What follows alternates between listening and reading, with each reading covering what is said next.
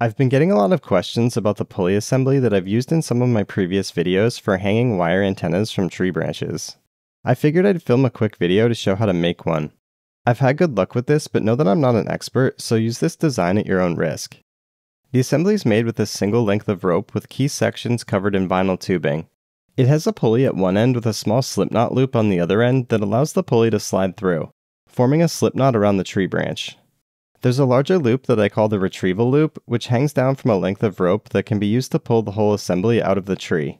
What's special about this design is that it can be put high up in a tree with clever rope work and never having to do any climbing. I'll put links in the description below for my previous videos where I demonstrated putting the assembly up in a tree and taking it down. I'll also include links to the materials that I used for this build. Let's draw out our plan before we start building. On one side of the assembly, we have the pulley with our rope going through the eye of it. Then we will double back to the other side of the assembly where we have the slipknot loop. From there, we drop down to the retrieval loop. The length of the double-backed rope section that connects to the pulley needs to be sized to be larger than the diameter of the tree branch that it will go around. I'm using 39 inches, but you may need to go bigger or smaller depending on your situation. This will be put inside a 3/8 inch inner diameter vinyl tube.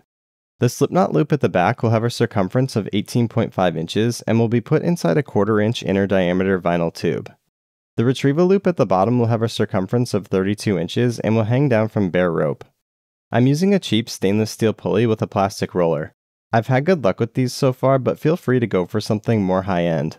The rope that I'm using is 3/16 double braided polyester made by a company called Synthetic Textiles. For the slipknot and retrieval loops, I'm using vinyl tubing with an inner diameter of a 1/4 inch and an outer diameter of 3/8 inch.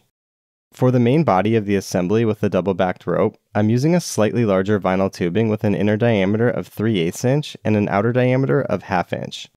Okay, let's cut our rope. I'm going to use the markings on my green mat to measure out about 192 inches. That's the length that I arrived at by adding up the individual component measurements that I previously mentioned. Just a reminder that you may need to adjust the sizing based on what the assembly will be wrapped around. Before cutting this, I'm going to tightly wrap the rope with some tape so the rope fibers are held tightly together.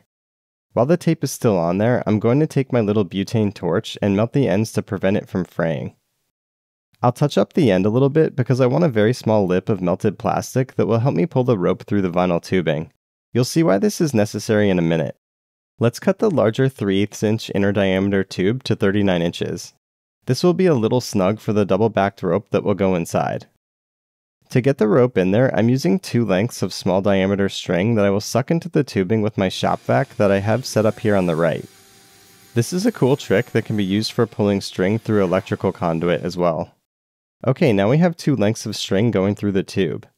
I'm tying a slipknot in one of the white strings so I can attach it to the end of my black rope. A slipknot is important because it will bite into the rope even harder when pulled on. This is why I wanted to ensure that the end of the rope had a small lip on it to prevent the slipknot from sliding off. Now we can use that string to pull the rope into the tube. I tied off the end of the second string to prevent it from sliding out at the same time. Now that I have the rope going through the tube, I can slide on the pulley and attach the end of the rope to the remaining white string using the same style of slipknot to pull the rope back through the tubing. It helps to straighten out the tube so there's less friction when doing this. Okay, so now I have my pulley attached to my double-backed rope that's going through the larger vinyl tube. From here, the rest of the build is pretty simple. The rope can easily be slid into the 1/4 inch inner diameter tube for both the slipknot loop and the retrieval loop. I'm no knot expert, but a double overhand style knot seems to work pretty well. Basically tying a knot with 2 pieces of rope as if you're holding a single piece of rope.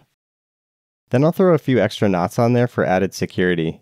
I heard somewhere once, if you don't know how to tie a knot, tie a lot. Haha, not bad. It's super important that the retrieval loop hang lower than the pulley, because to access the retrieval loop, we attach a hook to the line that goes through the pulley. To grab the retrieval loop, we need to be able to raise the attached hook higher than the retrieval loop, which means the pulley needs to be higher than the loop to do this. The vinyl tubing seems to do a good job of weighing the rope down so that the retrieval loop doesn't blow around in the wind too much. The natural bend of the tubing also causes the loop to stay in a round and open shape. Alright, that looks pretty good. So I created a mock setup here. The main body of the assembly goes around the tree branch and into the slipknot loop. Then the pulley just hangs down below that. The vinyl tubing prevents the rope from biting into the tree branch and hopefully allows for expansion as the tree grows over time. I shortened the retrieval loop with some tape so everything would fit in the camera frame. That just hangs down below the pulley, and pulling on it will reverse the assembly out of the tree. I can't speak to the longevity of this design yet, since I've only been using it for about 2 years so far. Drop me a comment if you have any thoughts for improvement. Well, that's about it. If you found this useful, please hit that like button and consider subscribing. Catch you on the next one.